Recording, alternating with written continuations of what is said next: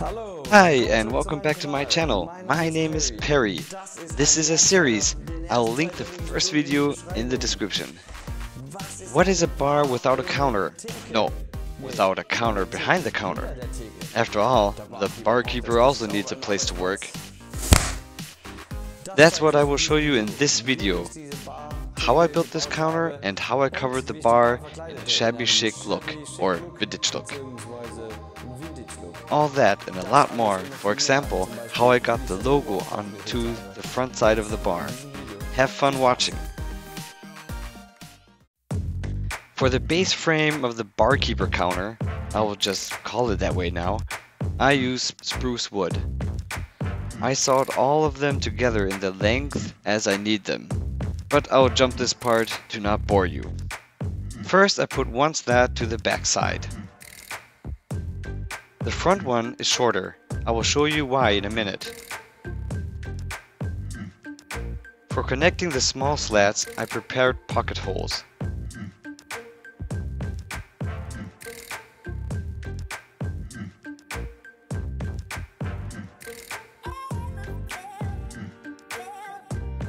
I didn't want the front slat to go over the fridge so that I can pull it out if needed.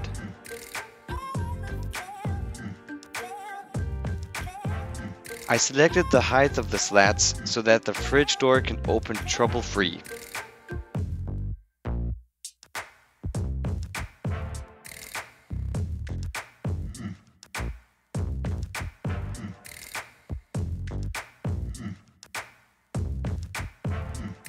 The barkeeper counter will have a total height, including the countertop, of 90 centimeters or 35 inches.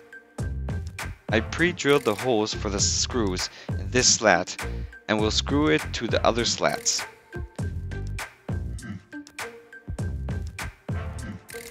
On top, I then screwed elements with the same sizes together. At the latest, now the spirit level should be used. I leveled the vertical as well as the horizontal. Big thanks goes to my father-in-law, Gerhard, who assisted me well. Unfortunately though, he was mostly standing in front of the camera.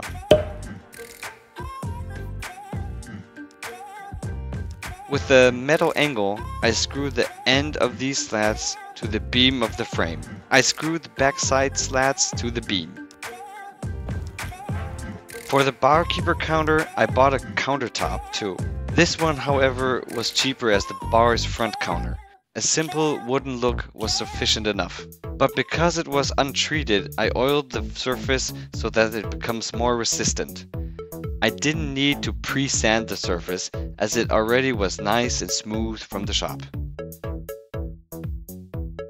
I used top oil from Osmo, which is fantastic for this type of use cases. After around about 20 minutes, you can remove the oil overflow. Now, if moisture is spread on wood, their fibers stand up and result in a rough surface.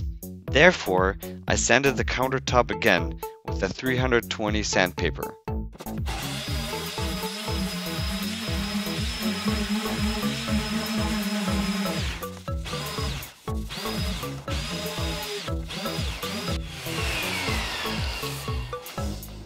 Then I re-oiled the countertop. This time though, I only used a moderate portion.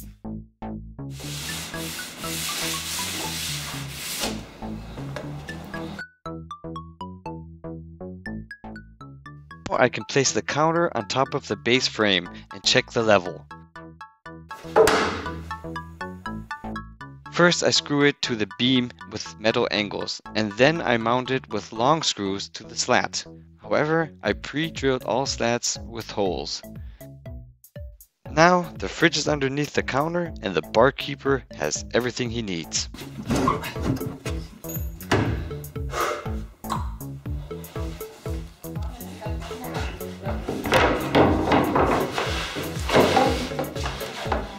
For the cover, I used 29 pieces of this spruce wood.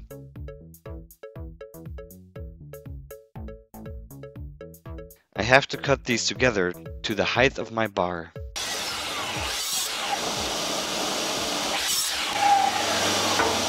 Now I want that the boards look used, worn out, scratched, and bumpy, as if it was a bar from an old western saloon where cowboys played poker, drank, and in the background they played western piano music.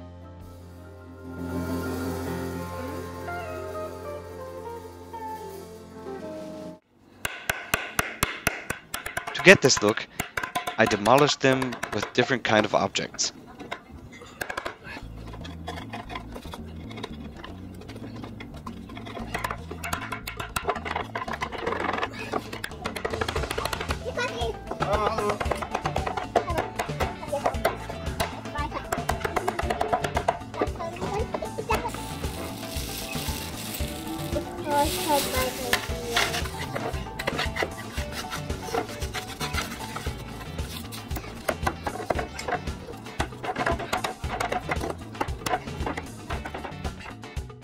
Because the cuts of the ends of the boards were so clean, I rubbed them against the cobblestone.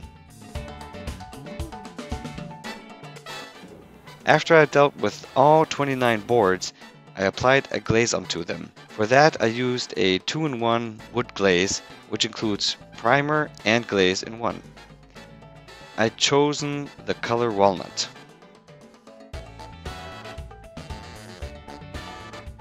In my opinion, the screwdriver scratches have the best effect.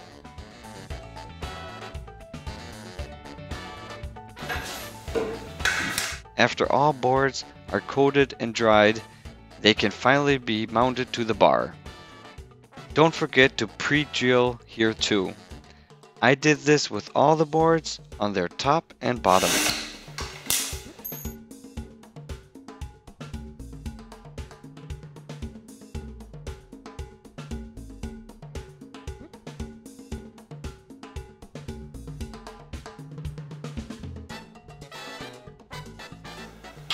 Here I added a blend.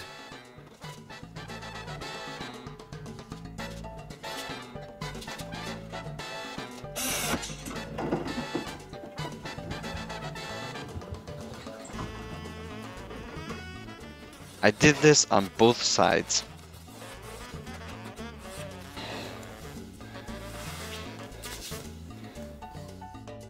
Because I'm a huge Green Bay Packers fan, I wanted to spray their logo as another eye catch to the bar. The cheapest and easiest way for me was to print the logo on paper in the size I wanted it, to use it as a stencil. You have to watch out to only cut out the parts that shall be visible later.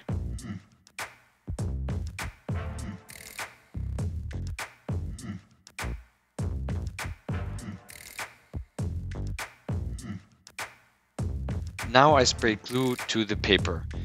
You have to ensure that the paper sticks onto the boards, but just good enough so that you can remove it later without paper staying behind. My wife used rubber gloves to press the paper down as I was spraying the color onto the bar. That was important because the color shall not run underneath the paper. For those who don't know the Packers, this is an American football team from Green Bay, Wisconsin.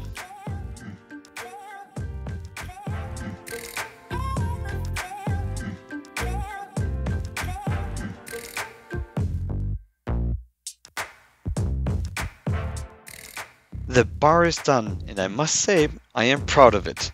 This, of course, isn't the end yet. I will also cover the barkeeper's side, install lights, and a lot more. The man cave is yet also far from finished. I have a lot of projects in front of me, so I hope you liked the video and would be happy for a thumbs up, subscribe to my channel, and stay tuned. Till the next time.